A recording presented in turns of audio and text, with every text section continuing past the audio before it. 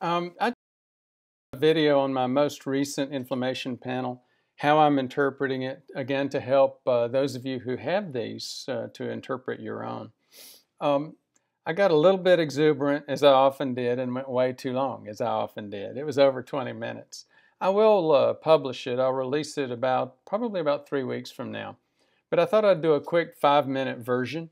This was at the Healthy Life Summit in Orlando, late March. Great reviews. We had a great time. And a lot of people said, you know what? You scared me to death, and I'm glad you did. So just to go over a quick version of my own labs and my interpretation. But before I do, just one quick plug for the channel. If you're not getting all the videos from the YouTube algorithm, you won't. I've done some research on this because people keep saying, I'm not getting all your videos. We're doing them daily now. And what I've heard is that only 10 to 25% of people that both subscribe and actually even press the bell to get a notice on every one of the releases, 10% of you actually get the releases. So if you want to take matters into your own hand and not be controlled by the YouTube algorithm, give us your email address. We're starting to collect those. We haven't started putting out summaries yet, but we will over the next month, I believe. Start providing lists of the videos that we've released and give you some basic tips and some lists on the videos that have been, and specify the videos that have been popular and received well. So, real quick, back to my my labs, my inflammation panel. You have to hunt through these things. I won't get into any of that. I'm just going to go to the numbers, though. My microalbumin creatinine ratio was 9. Below 30 is the standard cutoff, but 9 is an issue for those of us focused on cardiovascular health. It's been shown that low-grade microalbuminuria is a significant risk factor. I'll do videos on that later. For those of you who don't remember what that is, we're looking at the whether or not this intima layer, the lining of the artery, is intact. When you look at this scheme of the urine, actually, let me go back and just mention something. Microalbumin creatinine ratio is in the urine. So what does that urine test have to do? So as I said, we're looking to see if this lining is intact, the intima layer. The kidney is each kidney is 1 million filters, and these filters, the filter membrane is actually the intima layer of the artery. So that's why we're looking to see if protein is spilling out from that filter artery into the urine collection duct. If it is, then we have something irritating and making holes in our intima layer. That's why microalbumin creatinine ratio is so important.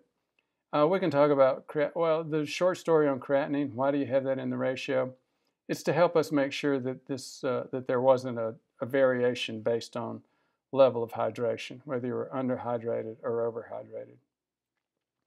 Now, this is the only other place you're going to see the rest of my inflammation panel.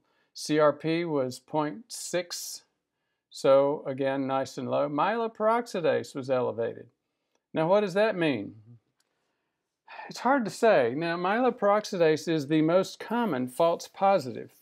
Brad and Amy, in their book, Beat the Heart Attack Gene, will call it the joker, saying everything else can be okay, but you get the joker, your life is very short.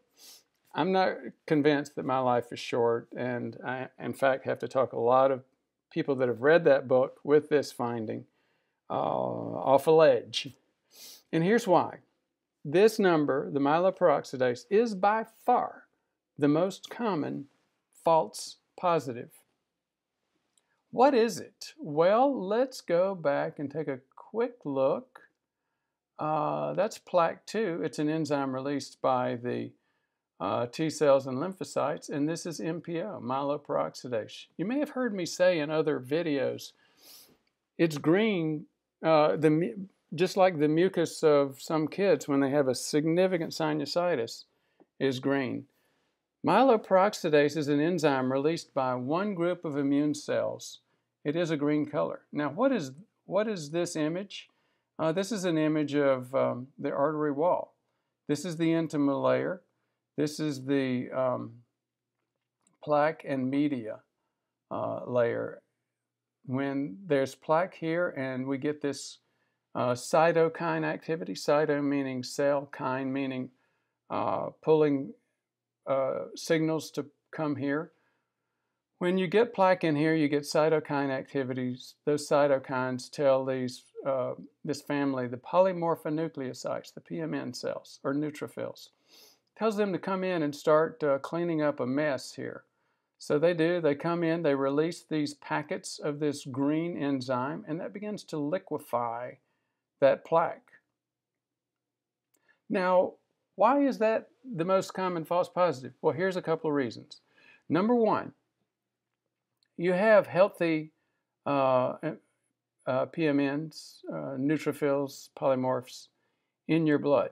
When the venipuncturist that took your blood processes that blood, if he or she waits too long to spin that blood down, you get death of these cells. They then release that MPO into the bloodstream and therefore into the serum, so it tests as a false positive. There's yet another way that it can test as a false positive, and that is this. Even if they spin it down on time before that 30 minutes, and when they're doing the pipetting, so once you spin it down, you've got a plasma layer, a white cell layer, and a red cell layer. If the tip of the pipette goes below the plasma layer and into the white cell layer, you get a whole bunch of those white cells again, and therefore another false positive for that MPO. Now, what do I advise patients and what will I do? I'll take melatonin. There's research indicating, and I haven't done any videos on that, but I just wanted to mention it. There's research indicating that if there is a problem there, take melatonin until you get your next test. It does have a positive impact. So back to my tests, CRP, C-reactive protein, and plaque-2 are both normal. A brief summary of C-reactive protein. It's made by the liver. It reacts to a lot of things. For example, if you have a flu shot today, your probability of having an elevated CRP is over half, just 2 days from getting your flu shot. So it's a very non-specific. It's one of the most popular used for inflammation testing. But again, lots of false positives because it could just mean you had a flu shot a couple of days ago, or a bump or a bruise. We mentioned plaque-2. Plaque-2 is very similar to MPO. It's released by white cells as a result of this inflammation in the plaque area of the artery wall. It's a different type of white cell, though. It's not the PMNs, the polymorphs, the neutrophils. It's a different type. It's monocytes or T lymphocytes. So again, a brief run through what was going on. Now, what am I thinking about? Before, let's go back and look at my labs from 2 years ago. Crystal clean. 2017, MPO was 210, plaque-2 was 70, HSCRP was 0.7. So, and microalbumin creatinine ratio was totally undetectable. So no spillage of protein at all. You know, I have to tell you, I was disappointed and surprised. I expected again to do a victory lap on this lab, and didn't. I had some mild positive numbers.